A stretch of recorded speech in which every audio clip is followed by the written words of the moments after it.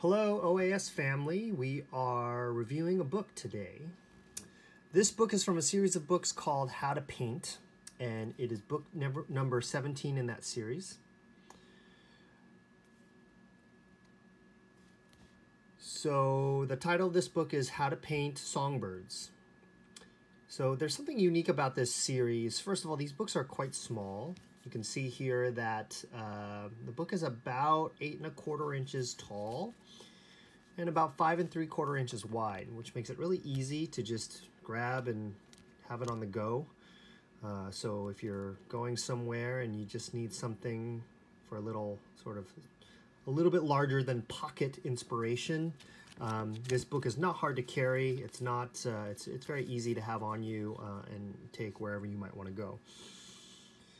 The other thing that's sort of unique about these books is that the text is all in Chinese. So before you dismiss that as being, before you dismiss the book outright as being unuseful, I just like to offer that the illustrations in this book are relatively self-explanatory, and I don't really find that I'm that confused even if I can't understand the text. So hang in there, check out the rest of this review, and I think at the price point, even if you can't understand, even if you don't read Chinese, I think the book is a very, very useful resource due to some unique unique characteristics that it has.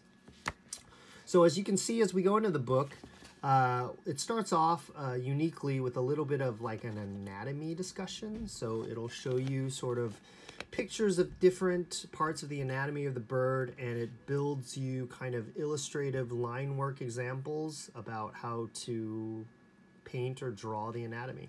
So you can see here, there are the wings. This is sort of the tail feather section.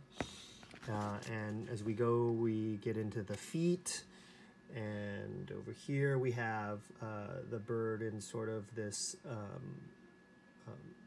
on a branch in different perspectives on different branches, filled in with different details. So this is an example of this sort of like illustrative instruction where it shows you different stages of illustration, so you can kind of see how the different strokes would sort of build on each other.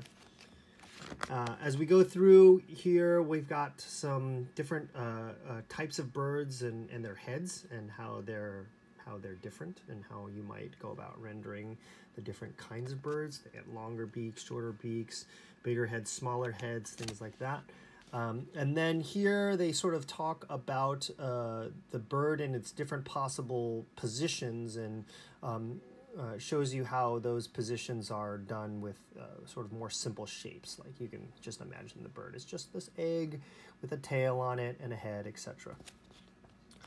So as we go through, we're going to go a little bit more quickly here. You can see here we've got some more spontaneous style ink work. There's a lot of the book, almost half the book is completely in ink.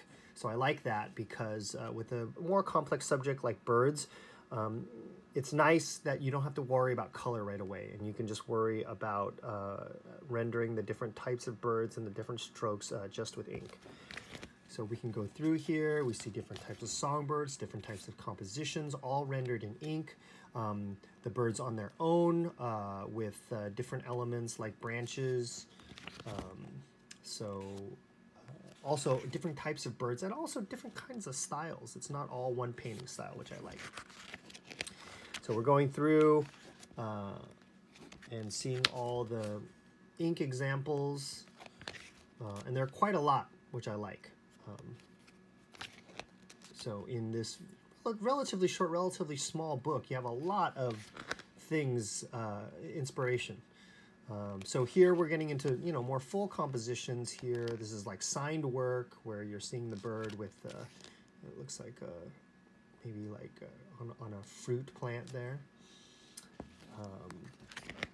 So now we start to get into the color work, okay? And you can see here that they're starting to introduce concepts of color And we have more detailed renderings of the bird with more sort of spontaneous renderings of the background. So they're mixing styles there, which is very interesting and quite nice. So as you can see here, there's lots of examples where they show you how to express all the different types of colors that you can see in these songbirds, and some of them are quite striking. So we're going to go through and see all these different compositions. Again, we have a lot of different styles. I really like that one. I really like how abstract the plant that it's perching on is, and then the bird is quite detailed. All right, so here's the bird on a lotus leaf. That's really great. So different birds, again, a lot of different compositions in color. This is like the second half of the book. You can see we're starting to get into color work.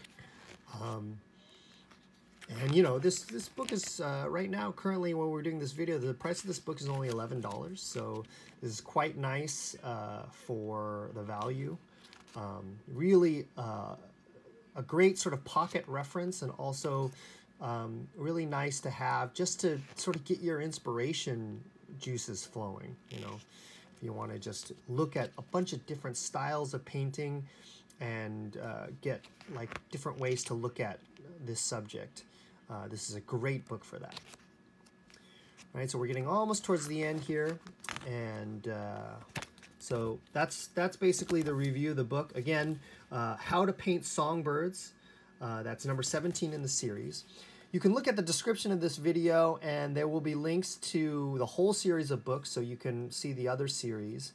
And also you can give us a comment if you thought this review was helpful, or if you'd like us to change anything for future reviews. Of course, we're always eager for your feedback. Until then, happy painting, and thank you.